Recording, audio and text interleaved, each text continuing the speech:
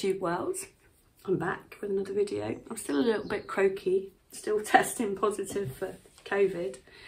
Anyway, so my last painting. If you just look at the colours of this last painting, it's very cool colours. And I've swapped one of the greens out for a sap green. Now, if I used this green here with the colours that I had for the sky, there'd be a big clash. Because I was working with cool colours and cool greens, cool blues and cool greens. And I can't explain to you, well I could, but it'd be quite in depth as to what I've mixed up. But I've basically used a basis of cerulean blue, because cerulean blue is a warmer colour than the Amsterdam sky blue light. But I desaturated as usual with orange, a drop of golden fluid orange, and I've added pearl white, and I've added drops of silver to get various shades, excuse me, in the hope that I will get a better painting colour-wise with using warmer colours. Hope that makes sense. So, you know, something to bear in mind. Of course you can use warm and cool colours, but in a kind of a landscape, you do want some harmony. You do want your colours to work together.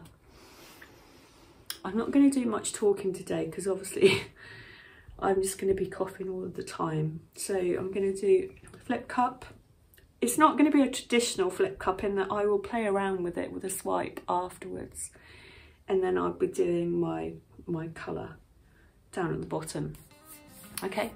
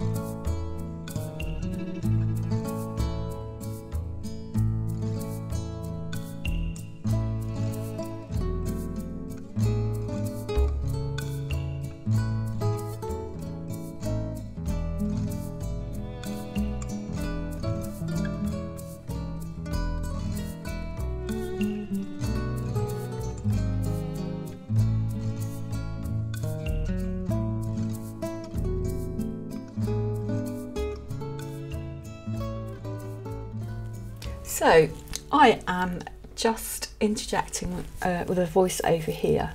This sky was a real struggle actually. My paint was quite thick and I wasn't getting much reaction even with my various cell activators all mixed together. I really did throw the kitchen sink at this. I didn't want anything looking too, I want to say cartoony, but that's not quite the right word. It was very graphic sky, but I really wanted something a lot more realistic. Excuse me. And you know, when you swipe with titanium whites, whatever it's got in it, if it's too thick, it's not going to work. You know, your swipe colour needs to be a little bit thinner. Excuse me. Oh dear. And I'm just trying to create clouds here. So unfortunately, I did more swiping off camera, and you'll see shortly the effects that I get.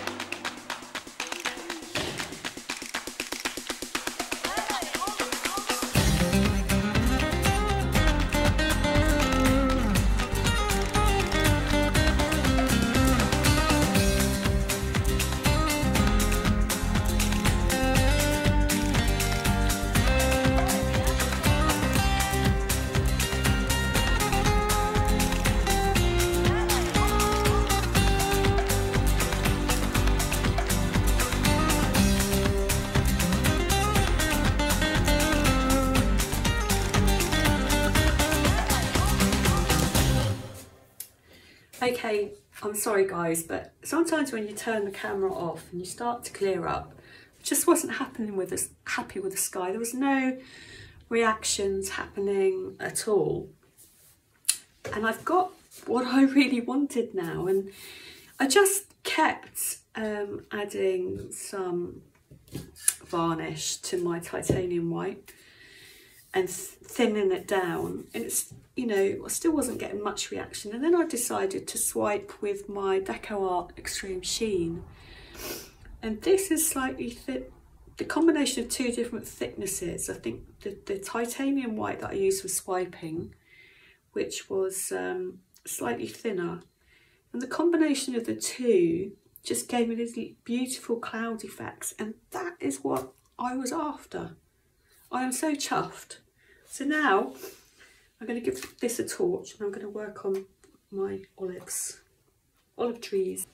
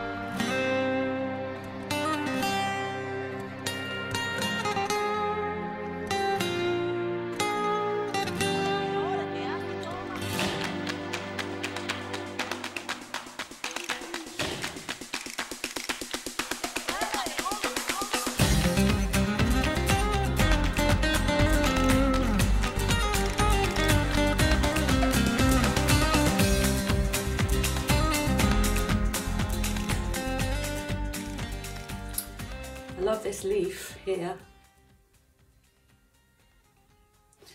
So I'm going to let that dry and do some work on this afterwards. But there's some pretty good shapes to work with here. Yeah, overall, just maybe bring that sky down here a little bit. Don't know. Decisions, decisions, decisions.